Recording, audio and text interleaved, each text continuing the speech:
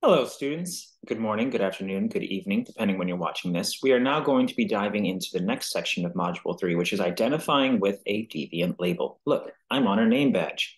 So let us jump into this conversation and we'll kind of get going down this process, right? So the reality is that many people break norms and therefore engage in deviance, but not everyone is labeled as deviant because of their behavior. Let's examine how a person develops a deviant identity once he or she or they is labeled.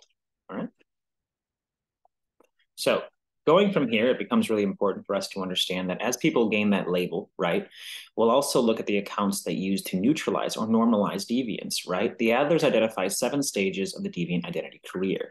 That is, a person shedding his or her or their innocent identity for a deviant one. First, the person is caught and publicly identified.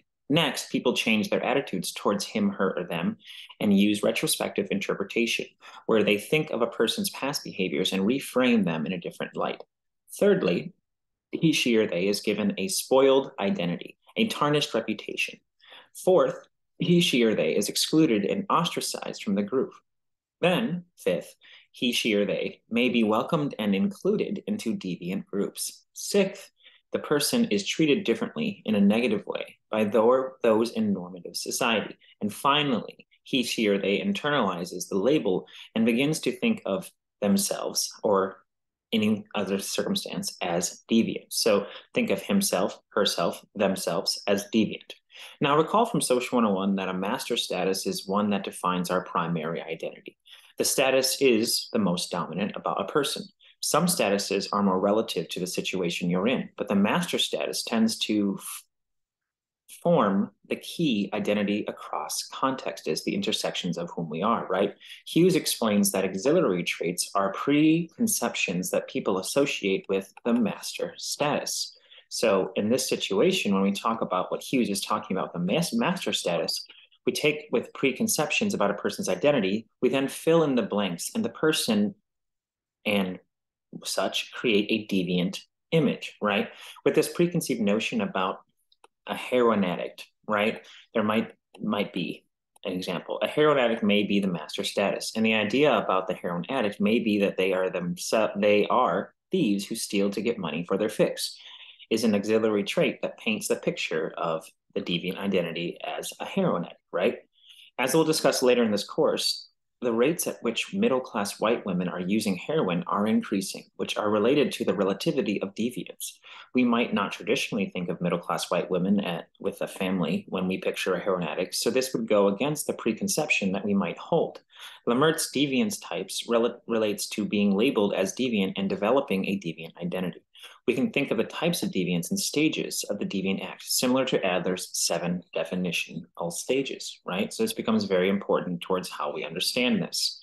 So now the first thing we might want to do here in talking about this is I'm switching to this slide to make sure we're on the right slide, because I want to make sure I'm not misleading you here, is that we start looking at what Lemert built upon Becker's idea, right? There's this concept of primary deviance, is when a person commits a deviant act, but they are not labeled as such. Most people stay here, they avoid a deviant identity, but secondary deviance is when the person is labeled as a deviant for their behaviors, and he, she, or they accepts the identity. Tertiary deviance, in addition to primary and secondary, where a smaller subset of people end up embracing the deviant identity by strongly identifying with the label, is important to remember that deviant identity is created through a progression of stages, a career, if you will. Right, so this is that definition on the bottom here, tertiary deviance, if you didn't know how to say it. So, stages career, if you will. To avoid negative consequences of deviant labels, people use techniques to normalize their behavior, to motivate, to talk, to provide normalcy by explaining, excusing. Our actions takes many forms. Justifications, excuses, and disclaimers are used. Sykes and Matza discuss 5 techniques used to rationalize deviant behavior. So let me switch to slides so we can talk about those. So Sykes and Matza talk about this idea of how we may use these cultural abilities to kind of see our abilities of neutralizing it so we don't hold as much stigma in this circumstance, right? So they discuss the 5 techniques used to rationalize deviant behavior. Denial of responsibility refers to the acts beyond one's control. I couldn't help it. Denial of injury. No harm, no foul. Denial of the victim. There is no specific victim, such as the company is so big. I eat the rich, right? No one is even in charge of reporting the missing office supplies. So there's nothing wrong with me taking them, right? Or everyone's doing it, applying to higher loyalties, right? The behavior is rationalized as serving a greater good. So breaking the norm of lesser significance to fulfill a higher purpose. I stole the bread so the kids wouldn't go hungry, condemning the condemners. I am not the problem. You're the problem. Hi, it's me. I'm the problem. It's me. If you're being realistic here, right? Because you are doing something, but you're blaming others for it. And Scott and Lyman say that the accounts can be seen as excuses or justifications, right? It must be exhausting rooting for the anti-hero. And that's right. I got two Taylor Swift in one thing. Respect. But this idea of Scott and Lyman's is even interesting because it takes it further, right? So as stated before, they said that these accounts can be seen as excuses or justifications. So rather than the techniques to neutralize the situation, excuses are used to distance oneself from the blame, even though the person accepts fault for the deviant behavior. These excuses include, and I quote, appeals to accidents. I accidentally spilled the water all over my computer and I lost my homework. My dog ate it, right? Yeah, appeals to accidents, right? Appeals to defeasibility, right? I thought my roommate was turning in my work for me, so I didn't think about it, right? Like, oh, they were supposed to do it.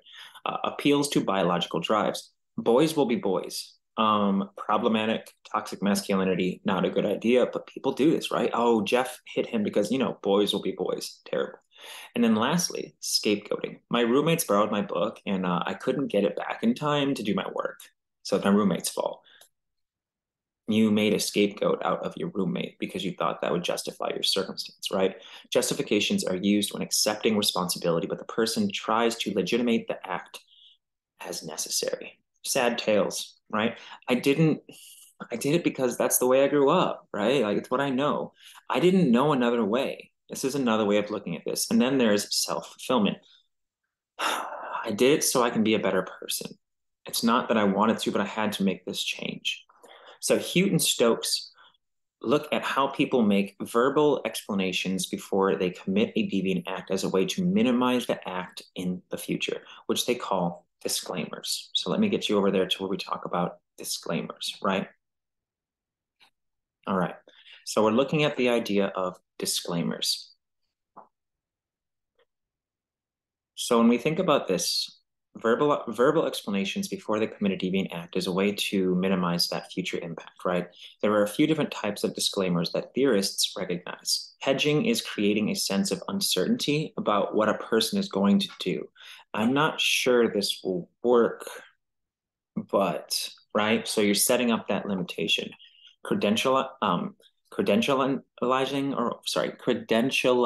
Relating, can't say the word today, I apologize, is giving a purpose or legitimacy to what they will do. I'm not prejudiced, but that's a great example, right? So when you're doing it this way, sin licenses are when the person suggests the rules should be suspended. I know you think this is wrong, but so you're setting up that expectation, right? And then we have cognitive disclaimers are when the person tries to make sense of something that does not make sense. That's an interesting phrasing. So credentialing is another thing that I kind of want to go back to because I said it wrong properly, but it is something that's important, right? Credentializing or credentializing.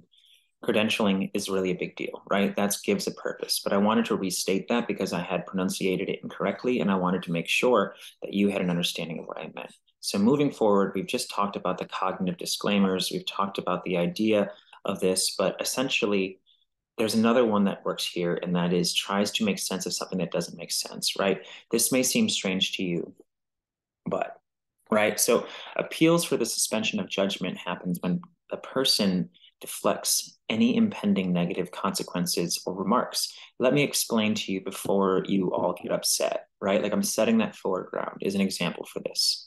Once someone is labeled as deviant, they go through a process of accepting a new identity. It becomes a really important thing. So we have this idea of primary. It's said, but we don't hold to it. Secondary. It's said, but we're forced to hold to it, right?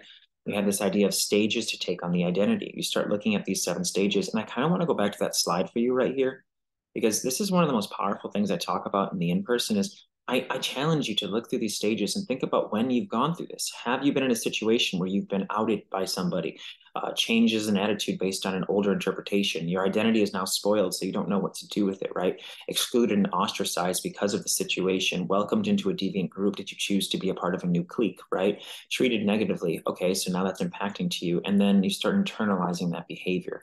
All of these things are amazing ways to look at the stages of how we see this. So the stages to take on various identities deviantly is super important. And various techniques to neutralize these behaviors is powerfully used on a regular basis. Because once someone, as I said, is labeled deviant, they go through the process of accepting these new identities as part of, as Hughes talks about, the master status. Several types of accounts may be used to justify, excuse, or neutralize the deviant acts when a person is caught in a norm-breaking situation. So have you done this before? Have you justified, neutralized, rationalized, preset, proscript, prescripts? What have you done so far? Prescribed your ideas? Think about this. It's powerful stuff to think about. And I'll see you in the next lecture. Take care.